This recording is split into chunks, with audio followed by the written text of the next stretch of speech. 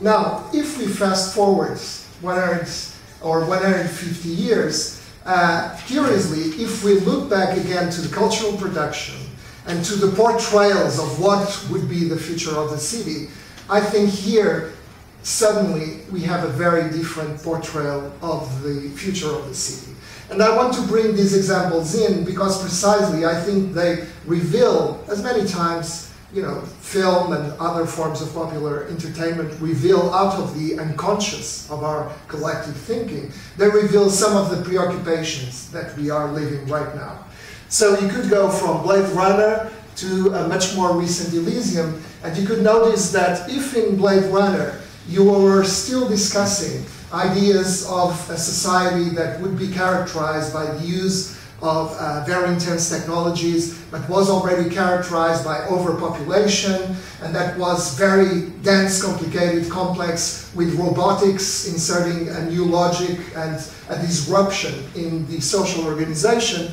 Suddenly, with Elysium, which is a film from 2014, you see the planet represented as an extremely divided site in which ideas of gentrification or ideas of the segregated, gated community has been taken to an extreme. For those who didn't see the film, I would just say that basically the whole planet has become a slum, and there is a ring, a satellite ring around in which beautiful landscapes were reconstructed in which a richer community lives around the world, separated from the planet itself. I mean, these solutions are actually ideas which I think are very revealing of our time. Again, they are sort of experiments, they are avant-garde practices that may hint at something that is coming. And one of them is, for instance, the work of Raum Labor, a Berlin-based collective of architects, who actually provides for a community of immigrants in a suburb of Torino, a place which the government could not longer afford to provide. So when we have refugee crises and we think, how can we actually give response to new populations that are coming to Europe, how can we respond to those problems? How will we respond to those problems? And another practice, which is both art and architecture, has produced this building in the city in London 2 years ago, in the context of a festival, of course, but still responding to a very curious problem. And this was called, this one below, was called the first fully functioning theatre in London, which is highly regulated, as you know, in terms of construction conditions, that actually was built with waste material recollected by students along 3 weeks. So basically, they built a theater that responded to questions of comfort, questions of livability that are in the regulations, but only using waste material. Again, I'm not saying that we're going there and that we are going to start using this as a static as a response to the problems that we might be facing. What I'm saying is that people are actually, again, unconsciously reproducing these anxieties that we're living in society currently. I'm talking about climate change, I'm talking about refugee crisis, I'm talking about terrorism, I'm talking about a sort of imminence of catastrophe, of permanent catastrophe that becomes the new normal. So how can we actually use this apparent and imminent state of catastrophe to make us think in new ways, to create an out-of-box thinking about these issues? And this was precisely the motive that led to the exhibitions that you saw here in Vienna, and that was started at the Museum of Modern Art, considering precisely that cities probably represent the biggest problem and the biggest challenge over the next few years to humanity in general. And why? Because, as we know, we are becoming mostly urban. 2008 is marked as the year in which, for the first time in history, 50% of the population started living in cities. But what I think is probably more amazing is that by 2030 it will be already 2/3 living in cities. And so the movement from rural areas to cities is still ongoing. and it's creating a tension in the city that we'll have to solve in every way. This is actually, I would say, the reason why even within Europe, in which apparently the overall population is decreasing, cities like Vienna are still growing. Cities like Paris, cities like Lisbon, cities like London. But of the statistics that came out describing this situation, for me, maybe the most troubling was actually that out of these urban populations in about 20 to 30 years, 2/3 will be poor. And this is a dramatic change in what we consider our reality. Of course, maybe this is not happening precisely in Europe, but this is happening in the world. And as I say, we have an interlinked global reality that cannot no longer be separated. And so the idea was to talk about six cities that, using this inspiration of so-called tactical urbanisms, would consider future scenarios in which we could see a bigger combination of top-down planning, as we traditionally have, which I believe will be probably incapable of solving these problems of growing informality and the slumization of the planet, let's say, and how could we find other ways of having participatory processes coming in, bottom-up initiatives combined with these elements. And so we chose 6 cities around the world, and we had teams that were both local and international research units to actually investigate what could be the future of these cities.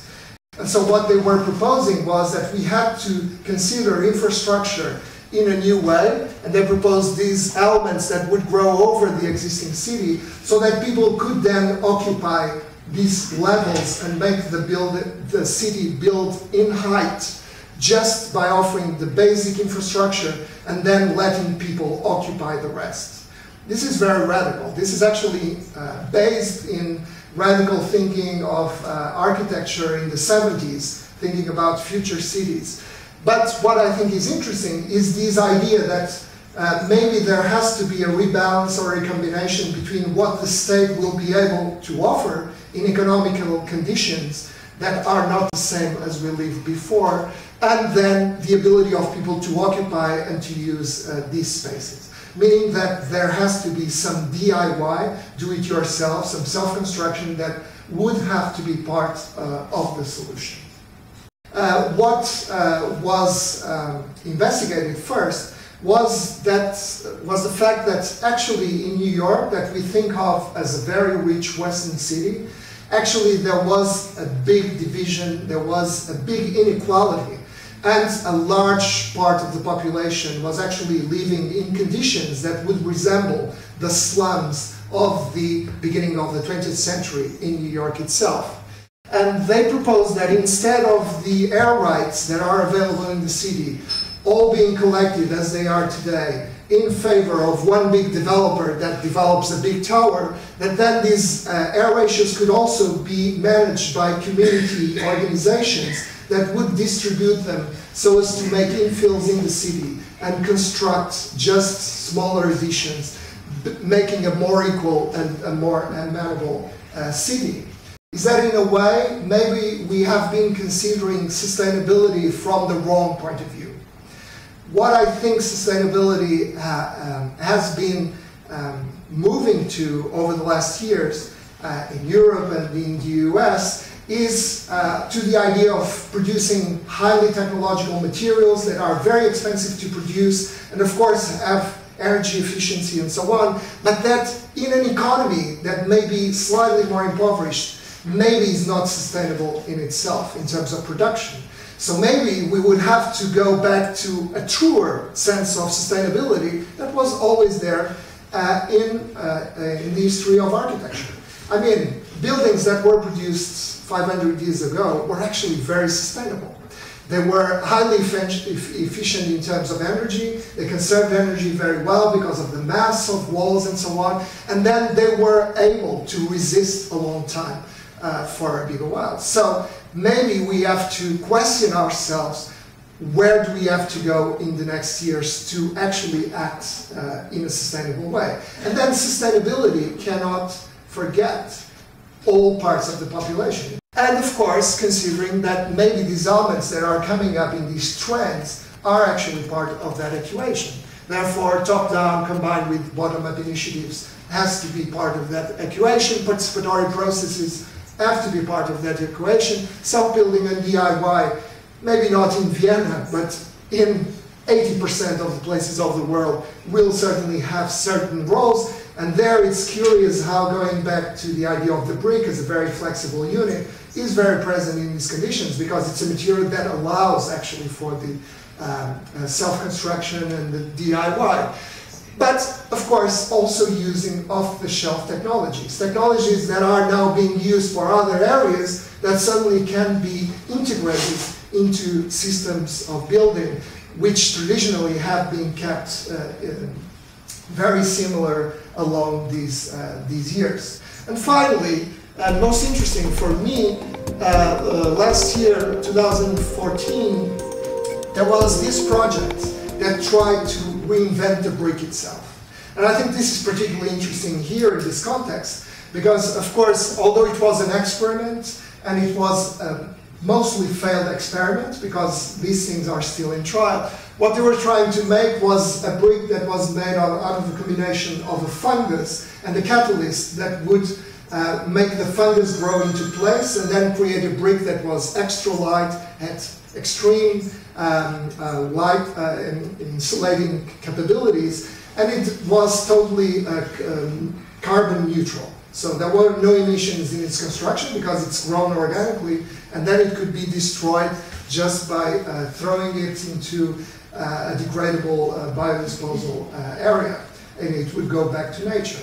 And I think this is actually a very interesting challenge, which is going back to that very traditional unit that has been with us for thousands of years, and thinking how it can improve also with new technologies. How could it transform into becoming something very special that has other ecological values inserted into it? Maybe this is still futuristic and science fiction, but maybe we are able to be getting there very soon.